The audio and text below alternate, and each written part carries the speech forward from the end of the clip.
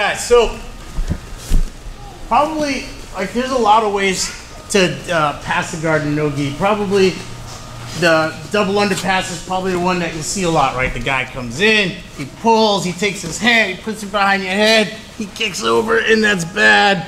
It never feels good. So we have to have ways to defend this.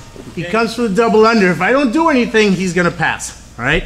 So I'm gonna come in. I'm gonna struggle down here. Push. I push his head away. I dig my hand inside.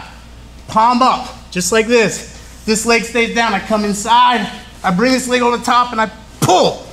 Right now, when I pull, I kick this leg. I kick this one down and I get his arm right behind my head.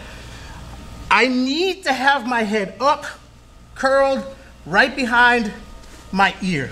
Right? If I leave my head like this, his arm's just gonna come in front, which I'll show you what to do when that happens. But we wanna finish it here. So we curl up, here, kick this leg down.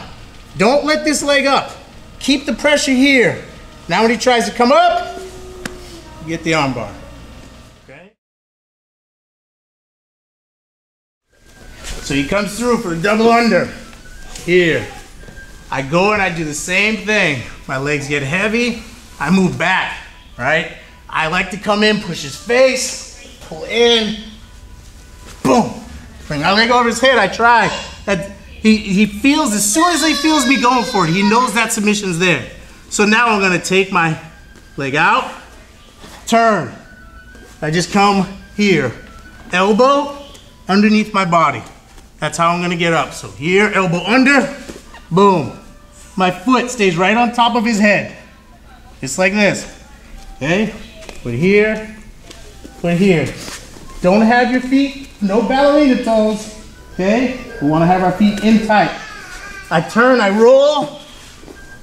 Go back. Here. Here. That was reverse. So look, here. I can sometimes finish them here, but 9 times out of 10, they're going to roll. Boom. Pinch my knees together, kick this leg down to the mat, and pull. I can always come in and get his thumb and pull, right? Because for him to escape, he could try to do like a hitchhiker escape. Come over, not gonna happen. Here, just take that arm down into my hip.